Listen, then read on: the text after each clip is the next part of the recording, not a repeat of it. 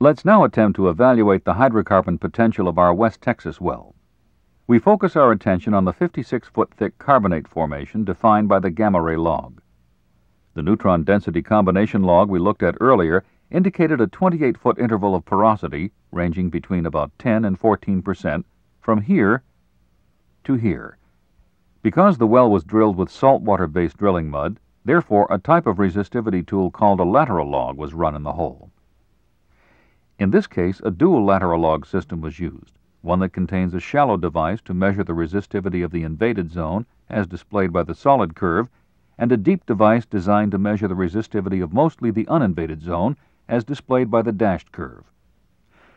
Our log presentation is on a logarithmic scale from 0.2 to 2,000 ohms. Note that the shallow lateral log reads significantly less resistivity, about 22 ohms here, than the deep lateral log, which reads about 40 ohms here, thus reflecting the influence of low resistivity saline mud filtrate in the invaded zone. The deep lateral log, with its higher resistivity reading, indicates possible hydrocarbons in the uninvaded zone. This is a computer-generated log of our West Texas example. This general interpretation model uses the density neutron, resistivity, and gamma ray logs, along with information on the resistivity of the formation water. On the left side of the log in track 1, the average grain density of the formation solids is recorded in grams per cubic centimeter. In track 2, we see a plot of the water saturation scaled from 0 to 100% in divisions of 20%.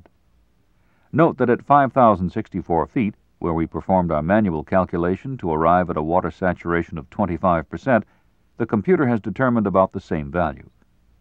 Also in this tract, we see an estimate of permeability, which provides an indication of the formation's productivity. We recall that permeability, generally measured in millidarcies, refers to the ease with which fluids flow through the formation. The permeability scale on this display is logarithmic and ranges from 0.1 to 10,000 millidarcies. Total absolute or intrinsic permeability is indicated by this solid line, and the portion of this absolute value, which is effective hydrocarbon permeability, is darkened. In track 3 is a porosity analysis showing total porosity scaled from 0 to 25% in divisions of 5%. Note that at 5,064 feet, the computed porosity is about 12%, which is the same as our calculated porosity. The relative portion of the total porosity which is occupied by hydrocarbon is darkened, and that portion occupied by water is shown in white. In track 4 on the right of the log, on a scale of 0 to 100%, we see a formation analysis showing the clay fraction, a matrix solids fraction, and the porosity fraction in white. Note that our productive interval is calculated to be shale-free,